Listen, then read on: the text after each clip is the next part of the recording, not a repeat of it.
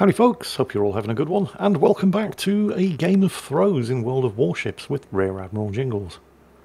You know, I was a little bit dubious as to whether or not to actually include this as an episode of a game of throws because, well, I mean, one of the teams definitely throws, but it's not entirely due to anything that they did wrong. You know what, you be the judge.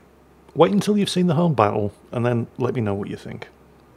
This is a 3-ship division, so we do actually have a multiple perspective battle for you today. We have Melangor 2024 in the USS North Carolina, although we're not going to be seeing much of him today. Next we have Theseus Raholan here, Theseus in the Tier 8 Japanese heavy cruiser, the Atago. This is the Black Friday edition. Theseus, of course, named himself after the legendary Greek hero who slew the Gorgon Medusa and also rescued Andromeda from the Kraken.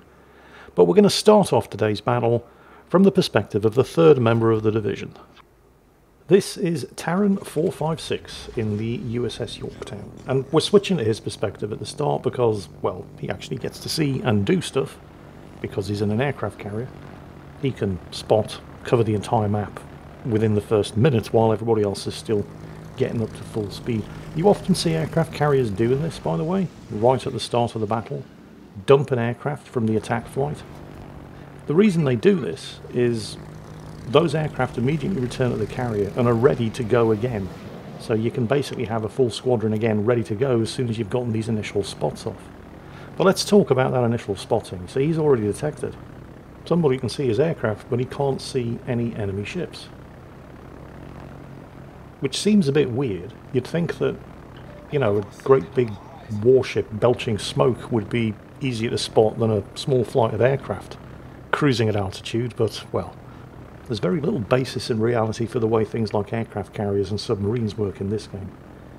Aircraft spotting has been nerfed steadily over the years since the aircraft carrier rework, so it's not unusual for the aircraft to be spotted. And I'm not saying this is a bad thing, by the way, because it was 100% out of control immediately following the aircraft carrier rework, so some form of nerf to aircraft spotting did need to happen. But we're going to see just how little difference it's made. How many ships has he spotted? 7. So more than half of the enemy team. There's 8. Remember, there's only 12 of them. There's 10. So the only things he hasn't spotted, without losing a single aircraft, are the destroyer and the submarine. And I think we can tell, yeah, there's the destroyer as well. So it's a fairly good start for Terran in the USS Yorktown. The thing is, even if he gets the aircraft shot down, it's not going to make any difference, because 4 of them have safely returned to the carrier, and the other 4 to make up the full squadron will have replenished by now. So, yep, there we go, back to the carrier. He's got 3 full squadrons of aircraft once again ready to go. So how about those spotting nerfs?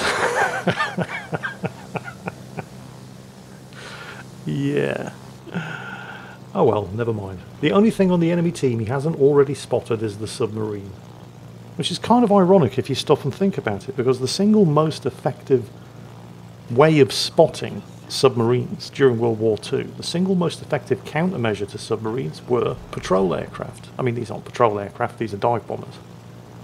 But still, it makes you think, doesn't it? And then, there's the enemy submarine as well.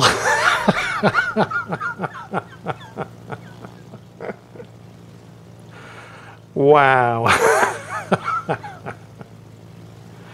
Now, the Yorktown's aircraft are kind of unusual. The first squadron of aircraft that he launched, the torpedo bombers, the Douglas Sky Raiders, those are the only aircraft squadrons this carrier can launch that are capable of conducting multiple strikes. They can, in theory, conduct up to 4 attacks from the same squadron.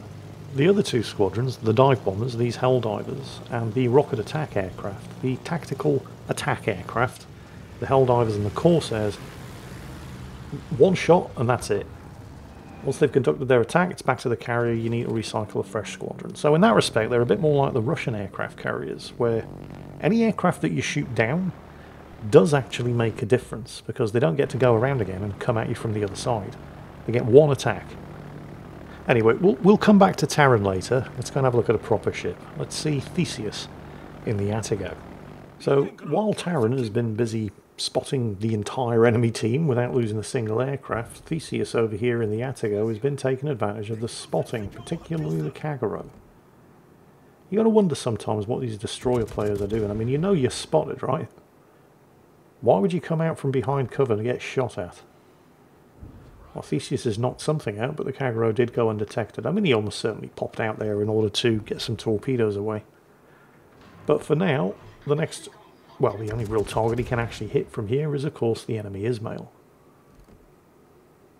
Now, the Attigo has 10 8-inch guns, and the high explosive shells are fairly spicy, and that first salvo has set a fire. However, if you look at the top right corner of the screen, you'll see that the damage number isn't ticking up, which means that Ismail has just extinguished a single fire, and he's still getting shot at, which means he can expect to have another one, and in theory not be able to do anything about it. You see, in general, battleships who use their damage control to take care of a single damage over time effect, whether that be a flood or a fire, unless they know they're not going to immediately get set on fire or get flooded again, it's usually a very bad idea. But the Ismail, and there's the second fire, is a Russian battleship, and their damage control works differently. Instead of the regular damage control teams that everybody else gets, the Russian battleships get what are known as fast damage control parties. Did you see the fire going out? That was like, what, 20-30 seconds after the first fire had been set? You see, unlike the damage control teams of battleships of other nations, which in theory have technically unlimited uses, but thanks to the long cooldown, realistically you can probably only use them something like 10, 11, 12 times during the course of a 20-minute battle, the Russians get a limited number of charges of damage control. I believe it starts at 4, but there are various different skills you can apply to your captain that will give you additional charges. But they have an extremely short cooldown, which is why the Ismail was able to extinguish the initial fire, and then, what amounted to all practical intents and purposes, basically immediately afterwards, extinguish the second fire as well. The thing is, you can't keep doing that throughout the course of the whole battle. I mean, this battle has just started, although 2 members of Theseus's team have already been sunk, but aside from that, this battle has just started, and the Ismail's probably already blown through half of his damage control charges. I sure hope that doesn't come back to bite him in the arse later. Let's have a quick talk about the Attigo, which seems appropriate. It's the ship that Theseus is sailing after all. This was, I mean, technically the first... it's been around a long time. This was technically the first Tier 8 premium introduced into the game. I say technically because it did replace the Kitakami. Wait, so how can the Attigo have been the first Tier 8 premium if it replaced a Tier 8 premium? Yeah, that's why I say technically. The thing is, the Kitakami that it replaced. The Kitakami was hilarious, by the way, and also really bad. It was basically a Tier 4 Kuma light cruiser at Tier 8 with 40 torpedoes.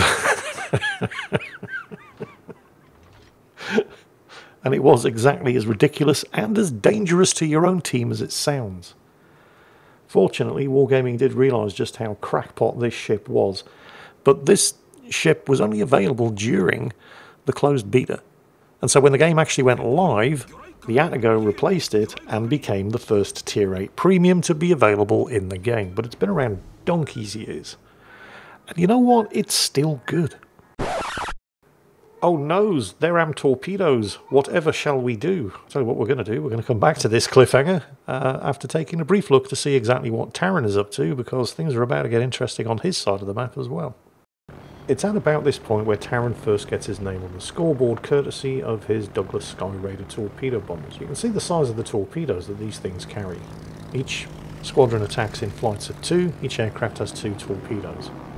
They don't do a huge amount of damage because air-launched torpedoes couldn't be as big as ship-launched torpedoes, because if they were, the aircraft wouldn't be able to get off the deck. Those buggers are heavy. He scores a couple of torpedo hits, but it's not him doing the heavy lifting here as far as this Italian battleship is concerned, as this armour-piercing salvo comes in from the other side of the map. Bitch slaps the Andrea Doria, Italy, I know, I'm sorry, I'm probably mispronouncing that, almost into the middle of next week, leaving the torpedoes to finish him off. And that's Taran's first kill. He's still got one attack flight ready to go, so that's 4 torpedoes, and there's a Trento over there. I mean, why not? Who cares about Italian AA? So, sure. Drops the torpedoes, maybe they'll hit, maybe they won't, doesn't really matter, because he's already got a full squadron of exactly the same aircraft ready to go again, and sure enough, cap circle defended, 3 torpedo hits and a flood.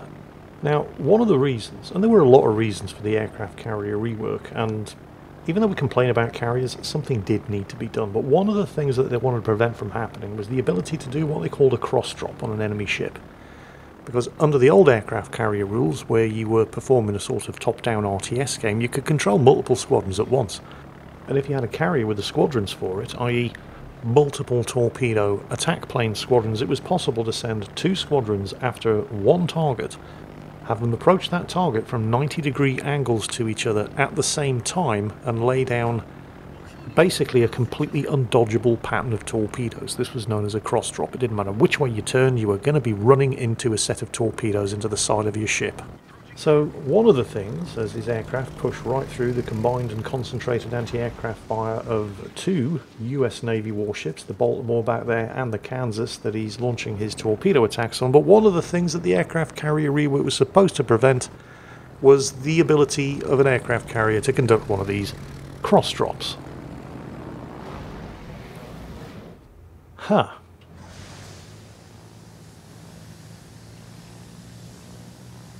But what about those Kagero torpedoes?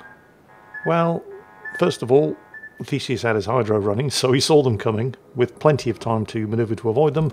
And second, well, the Kagero kind of launched them from too far away to hit, well, anything. So he didn't even really need to manoeuvre to avoid them. They were never going to hit him anyway, although the friendly submarine would have done well to avoid the depth charges dropped by the enemy Amagi. Putting the enemy team not quite 100 points ahead, but the enemy Kagero has been spotted. And like every good cruiser player should, especially if they have the high explosive loaded, and especially if it's 8-inch high explosive, comes to the assistance of the friendly Kagero. Lands a good hit on the enemy ship, and then, well, this is where things start going badly. First he takes an almighty bitch slapping, I believe, from the Ismail. Then there's a sort of points neutral exchange as the enemy Rook torpedoes the friendly Sinop and then dies to the shells that the Sinop had in the air. Fortunately, and unusually for a Tier 8 cruiser, the Atago does have a damage repair party, so he instantly uses that. Even more unfortunately, the team just lose a cruiser, the Oshakov. The enemy team are now 200 points ahead, and they're taking a second cap circle. The Kagero over there still isn't quite dead. And then with the shots in the air, the friendly Kagero goes down, and of course he was the one spotting the enemy Kagero, so he goes undetected. They're now down 6 kills to 3, with the enemy team flipping a second cap circle. And here come the dive bombers from the enemy carrier, the Sanzang. They were going to hit the Kagero, but well, the Kagero's dead anyway, so hell, why not? The principal threat here, of course, is not the dive bombers. It's the spotting that the dive bombers are doing. In particular for the Kansas, but let's not forget there's an Ismail down there as well. So he fortunately is able to once again go undetected in time to clear this island and also present some kind of armour facing towards those 2 very upset enemy battleships down there. Let's also not forget that the Kagero did manage to get away alive. So the closer he gets to those battleships, well, the second he gets within shooting range of the battleships, they're going to spot him, of course. But that means the Kagero now has a fresh target to launch torpedoes at. Now, fortunately, the Atago, I mean, even though this is one of the oldest premiums to be in the game, it's still a pretty good ship. It's fast, it's reasonably well armoured on cruiser standards, it has a lot of firepower, 10 8-inch guns, it has 4 torpedo launchers, 2 on each side, although the firing angles are pretty terrible. It has a heel, it has spotting aircraft, and it has hydro. There's another exchange of kills there, as the Kansas kills the friendly Harlem, although falling victim to the fires that the Harlem had set just about immediately afterwards. But right now, there are only 5 of them left, against 8 enemies. And those 8 enemies control 2 of the cap circles, and they're busy flipping the only cap circle that's been in the possession of Theseus's team this entire game. Now he's kind of spoilt for choice with targets here. He decides he's going to go for the carrier because, well, the Ismail's about to get into cover behind the island and he's got more chance of actually doing some damage to the carrier. Ooh, the carrier just took a big hit there from something. Now Theseus is very aware of the fact that the Kagero is still out there somewhere. He is spotted. Theseus, that is, not the Kagero. And the Kagero's torpedoes are probably reloaded by now. And sure enough, there they are. This is, of course, why he's running his hydroacoustic search. And that's an extremely suspicious looking smoke screen. And he is unfortunately going to eat one of those torpedoes. We'll come back to Theseus in a moment. For now it's back to Taran in the Yorktown, who had been using his aircraft to try to spot that Kagero for his teammate Theseus in the Attica. But he's now given that up for a bad idea. Particularly since Theseus has now just spotted the torpedoes and the very suspicious smoke screen hugging the map border and knows exactly where the Kagero is. So with that situation, I'm not going to say under control, but certainly in hand. One of the other things, by the way, that the aircraft carrier rework was supposed to fix was the ability for aircraft carriers to snipe each other.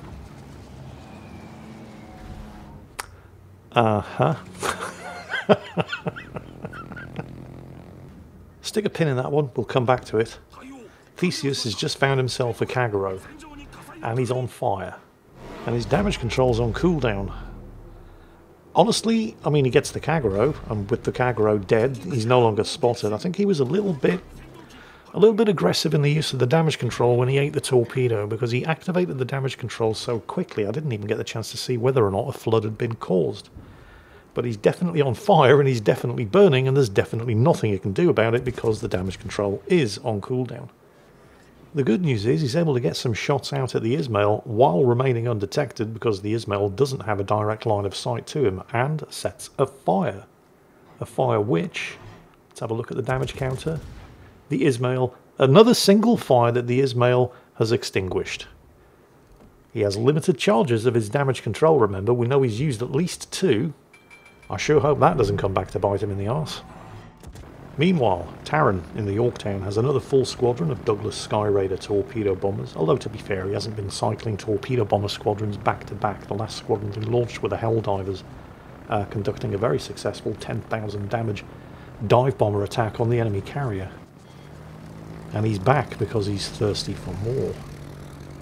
Remember, each 2 aircraft element, the strike package, launches 4 torpedoes. They don't do a huge amount of damage, but when the carrier gets bitch slapped like that from, unless I'm very much mistaken, Theseus, those 4 torpedoes are going to be enough. Let's not celebrate too quickly, however, because the team have just lost a battleship. The Renown has gone down in a vain attempt to defend Cap Circle Charlie. The only one of the 4 cap circles in this map that is not already dominated by the enemy team. Taran figures, screw it, I've got the aircraft, and the Ismail's just there, I may as well launch a couple more attacks, and of course the Ismail's AA is, well, it's not good enough. I mean, he shoots an aircraft down, but you'll note that they always shoot down the aircraft that aren't actually conducting the next attack. So it didn't make any difference. And Taran doesn't even aim these torpedoes, he just dumps them into the water, and then immediately launches another squadron. And guess what? Yeah, torpedo hits. Meanwhile, as the friendly Fuso manages to claim a kill, again, along with the Renown who died earlier trying to defend that cap circle as Charlie, Theseus gets another fire on the Ismail, right before the Ismail's able to sail into cover behind the island. Gee, it sure would be a shame if that Ismail had burned all of his limited damage control charges extinguishing single fires and floods that he didn't need to earlier on in the battle. I told you that one was going to come back and bite him in the arse. Unfortunately, despite the Fuso's valiant last stand over there, and he does manage to take the Trento out before succumbing to the inevitable because he's surrounded, outnumbered, out of friends, and dead. That does, however, despite the fact that the enemy team have 3 of the 4 cap circles and there's now nothing to stop them from taking the 4th, and they are more than 200 points ahead, it's now a 3-on-3. Remember, it wasn't that long ago, it was 5 against 9. More importantly, only one of these teams has an aircraft carrier, and it's not them. Here's the thing, and this is one of the reasons why I wasn't sure whether or not I wanted to call this one an episode of A Game of Throws, because while all of the ingredients are there, In the length of time it's taken me to say that, the enemy team are now 300 points ahead. Because they've got 3 cap circles, and Theseus's team have none. This is usually the point where the best thing to do would be to run away, stay alive, not lose any more ships, and hold on to that points lead. But there are a couple of things working against the enemy team here. First, there's still 6 minutes of this battle left. That's a long time for Theseus' team to flip some caps. And 2, they can't hide. Theseus' team have an aircraft carrier. Oh, Theseus, that's an uncomfortable amount of broadside you're showing there in order to take advantage of those horrible torpedo firing angles. Don't worry, it's fine. He was timing the Wichita's reload. He knows what he's doing. Of course, it would be nice if there was some way his teammates could help him beyond just spotting the targets for him. Oh, Taran. Because there is literally no end to the USS Yorktown's talents. Where's this smoke screen coming from? The Attico doesn't also get a smoke screen generator, does it? No, of course it doesn't. But the Yorktown does. You see, the 2 tactical squadrons on the Yorktown, not the Sky Raiders, not the torpedo attack planes, but the Helldivers and the Corsairs, they have a unique consumable. Yes, that's right, aircraft carriers have smokescreen generators now, because why should destroyers and certain cruisers have all the fun? And here it is in action. It's not the same as the smoke generator that you get on destroyers and certain extremely lucky cruisers. It's more of a smoke curtain than, well, I suppose that does exactly fit the definition of a smoke screen. Let's take a look. Yep, there it is. A smoke screen. Because why the hell not? I mean, it was largely a waste of time anyway, because the Wichita has radar, so he's not fooled by the smoke screen. And, yeah, that could have been a lot worse. He's able to get some decent angling going, and takes minimal amount. I don't know if you've noticed some of the ricochets. You're actually able to visually see them. There have been a couple of instances in this battle where armor-piercing shells have just bounced right off the Attico's armor, and you can actually see it happening. Looks like the Wichita's had enough of that shit. He's switching to high explosive.